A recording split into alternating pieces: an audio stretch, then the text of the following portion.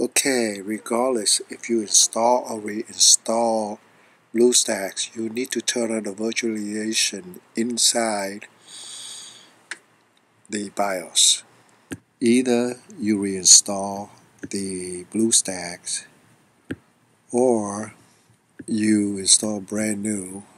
You have to make sure that you turn on show view option and show the library folder. Okay, so now you have the library.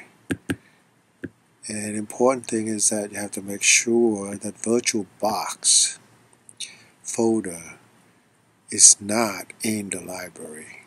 It doesn't exist. If you have it, you got to delete it. Alright, for it to work. So the important thing is that you have to get the right version of the installer. For Big Sur, I think it's different. So if you get it correctly, then you can install after it's verified. So after it's verified and you just install it, very straightforward, and it's gonna go really slow. Actually, it's not really fast. So during the installation, it's gonna prompt you to open the system preference and enable the security for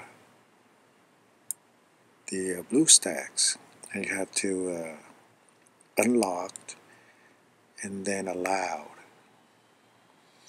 and then it will automatically restart. So you want it to automatically restart. After you restart, then it's going to continue the installation automatically, and then they're going to ask you to log into the Gmail account, and you should do that for Play Store. So when we're all done, we're going to go to application and we're going to turn on the BlueStacks.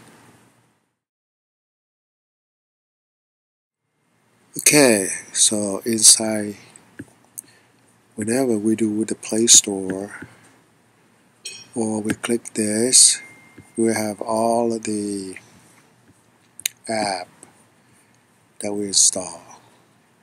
Okay, so in order to go to the Play Store, we have to have log in to the Gmail account. Okay, that's it.